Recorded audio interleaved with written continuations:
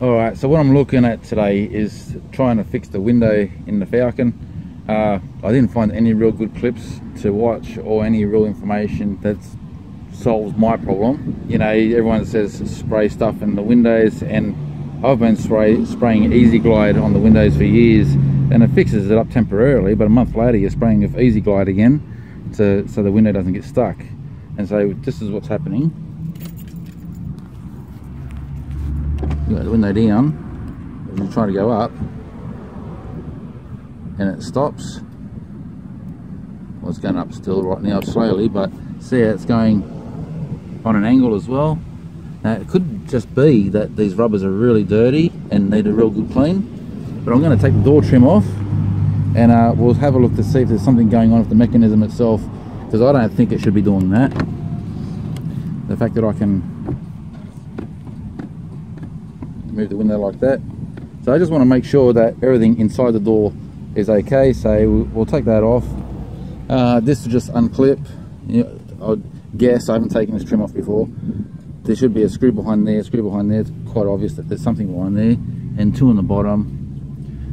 Lift behind here for screwdriver to get the power window switches up. Possibly a screw underneath there, I'm not too sure. And yeah, then it'll be just unclip it and take it off. So I'll take that off and have a look.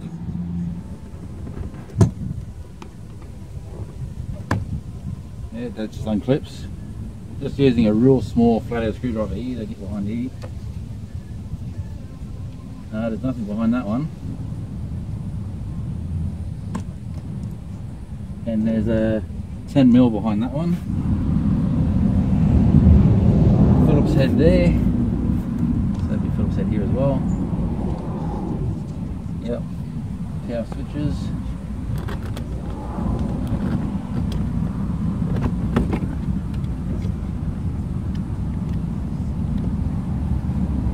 If you ever have a problem with these, I doubled WD-40 them ages ago, because at one point they didn't work.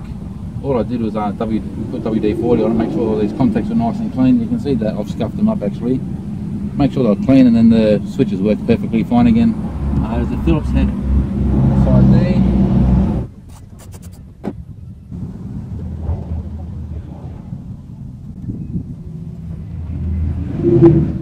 There's a screw on the end there.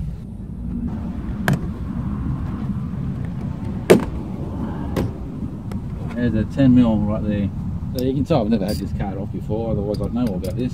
And she falls out. Oh, look how easy that comes off now. I want to get this power connection here off first, so I can bring the door out, because it looks like I have to unclip the connection from underneath that doorknob there as well. And this clip doesn't have anywhere to press, but I can see where it unclips from, so I'm just using that small screwdriver to slide in there, so I can get the clip out. Like so. Now I'm going to get easier access over here. Okay, that screws on. It's a bit old school, isn't it? That's going to be something that needs to be adjusted. I'm going to put it back on. Okay, now that's out of the way. To get this off, looks like I'm going to have to cut around, because it's been put on before the cables and speakers only got connected on. So I'll get a razor blade, cut around those areas, just so I can try and take that off as much as one piece as possible. Alright, so I've gone around and I've cut everything. I've cut it along here to get past the cable here, and that was already torn there, so I just cut the rest of it there so I can get past there. Around here and around the speaker. Now I can get this cover off.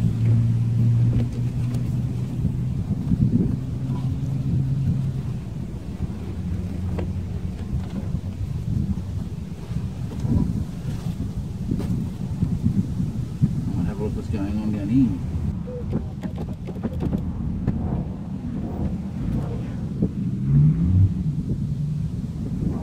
Okay, I found the problem. I'll show you this now. Close up. Okay, so if you look on the inside of the door there, that's just a center point. So nothing's loose there. It is designed to move like that. But what I've discovered is the rubber here has come out. And look at that. So what I'll do now is I'll take the rubber out, and the window down is the best way to do this. Difficult with one hand, but I should be able to just pull all that out, and then I can give it a clean up and slide it all back in and make sure that rubber slides back into where it's supposed to be.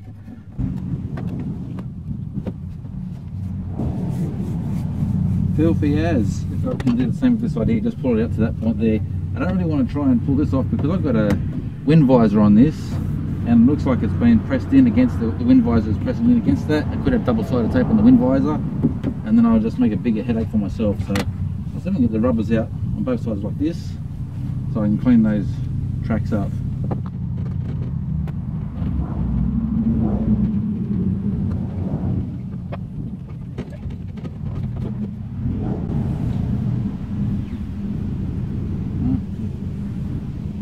Here's a clean.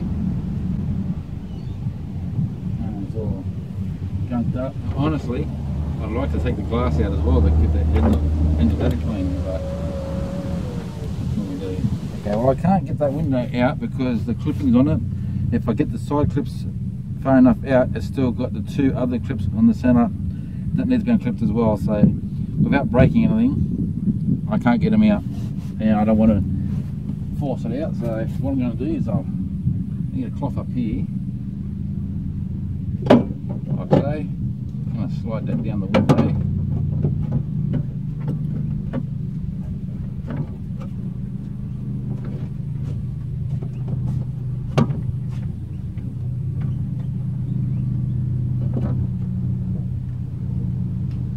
It could possibly help if I had the speaker out.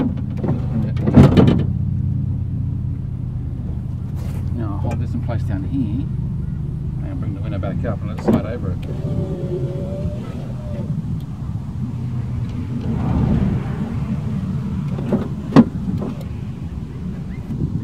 I'll do that again. So basically I'm just putting the cloth over the glass, slide it along, keep it straight as possible on there. I'll bring that back up so I can do what I did before. Bring it across, so like that. And when it gets into the track here and one window up, it slides between the, puts the rag between the rails and the glass, so it slides against the glass there. On the rail, my finger, you can't see it, but I'm holding both sides of the rail. It's a little bit tricky to do, but I want to make sure I'm holding both sides of that cloth against the rail, so I know that the glass is sliding up between.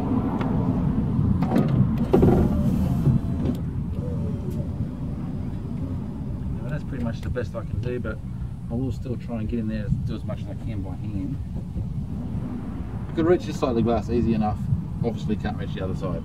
I'll do the same with the back one here now. First I'll let it slide up against the tracks a couple times. Push that glass that way just to make sure it stays in the rail there as it slides against the cloth.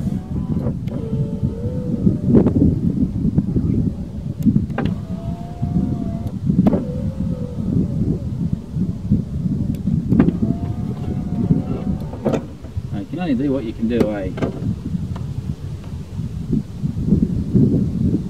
Alright, now we'll clean those rails up. I'm only using water, I'm not using anything else. Use detergents or anything and it'll get sticky in here, and that's what's happened with over the years of using lithium grease or Easy Glide and so forth. That makes the rail sticky, so even though it works temporarily, you know that any dust or whatever is going to be getting stuck in there. I knew that when I was using the stuff. That was the easy way out of it, you know, just spray it with something to make it glide easy.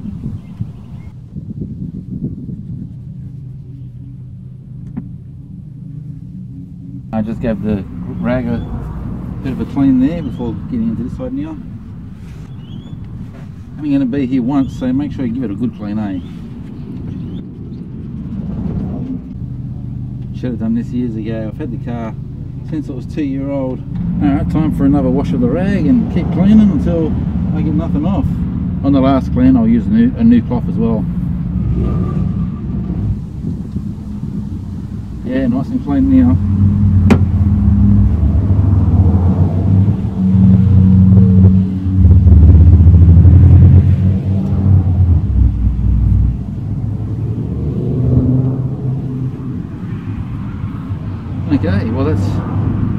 cleaner than that, so we'll put it back in now.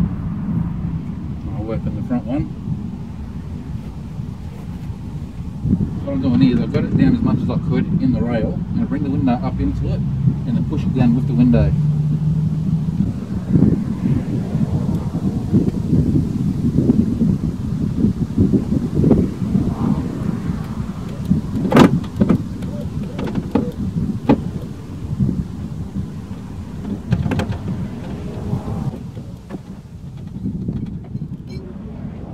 Okay, so the speaker screws were just 5mm socket, took them out, drop the speaker out, and you can see the rubber isn't pressed in here properly.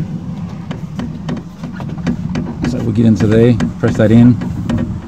And on the last clip, I was in the way, but you saw how the top part kind of came in by itself. That's because what I did on the bottom here was, when the rubber was so far out, I held onto it and then wound the window down, so I pulled the rubber down and it came into line at the top there, and I just have to press it in.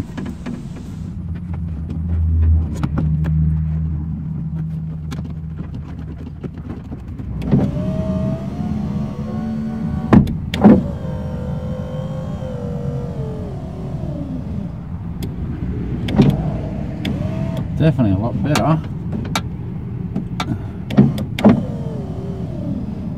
You can see in there, she squeezes tight right there. I'll see if I can fix that up.